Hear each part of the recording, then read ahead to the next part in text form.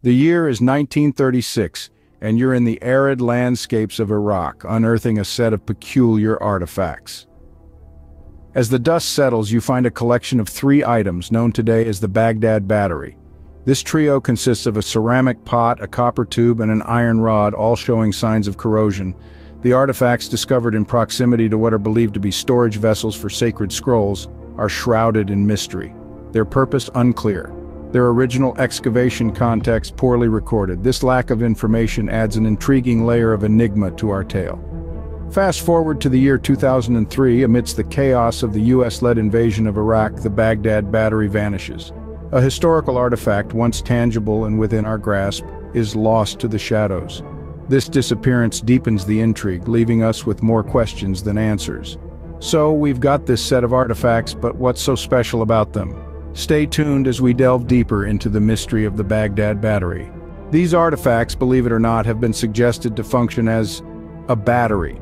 Now you might be scratching your heads. A battery from ancient times? Yes, the hypothesis suggests that these objects might have served as a primitive form of a galvanic cell.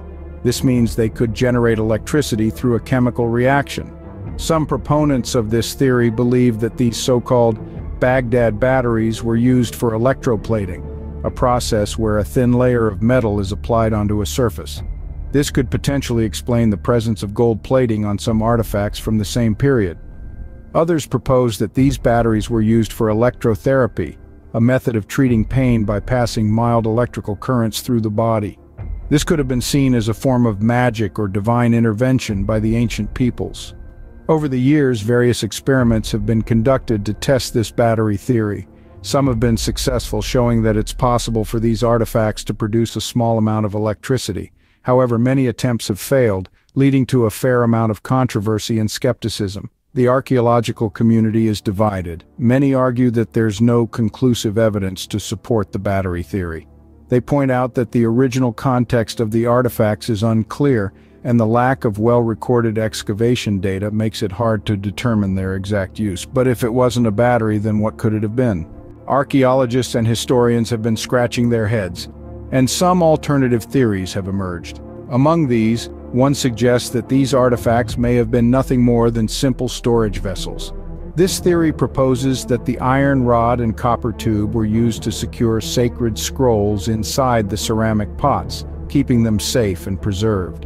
Another theory makes a foray into the realm of early medicine.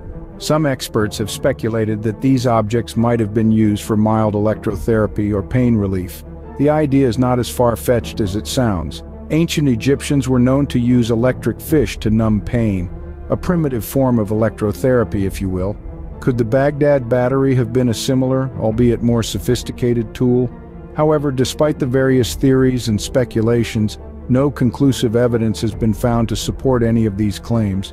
The original excavation records of these artifacts were poorly maintained, making it difficult to determine their exact age or use. In addition, the artifacts were exposed to the weather and show signs of corrosion, further complicating the matter. The fact remains that the true purpose of the Baghdad Battery is still shrouded in mystery. It's a fascinating puzzle that continues to captivate the minds of researchers and history enthusiasts alike. The enigma of the Baghdad Battery remains, but it's not just a historical riddle, it's a challenge to our understanding of technological progression. If the Baghdad Battery was indeed a battery, it throws a wrench into the conventional timeline of the discovery of electricity. This ancient artifact, if its purpose is accurately speculated, would suggest that the knowledge of electricity predates Benjamin Franklin's famous kite experiment by centuries, if not millennia. Consider the implications. We're talking about a civilization in what we now call Iraq, who had a working understanding of electrochemical reactions. The Sassanid period, the Persian Empire, when the Baghdad Battery is believed to have been created, was a time when the majority of the world was still using fire for light and heat. Yet here, nestled near the cradle of civilization, we might find evidence of a technology that wouldn't be rediscovered until the 18th century. This could mean that our ancestors were far more sophisticated than we give them credit for. The Baghdad Battery might be a testament to lost knowledge, a symbol of an advanced civilization whose secrets were forgotten over time. And it reminds us of the power of human ingenuity, which has been sparking innovations since time immemorial. Yet the question remains, Did our ancestors stumble upon electricity long before Benjamin Franklin flew his kite?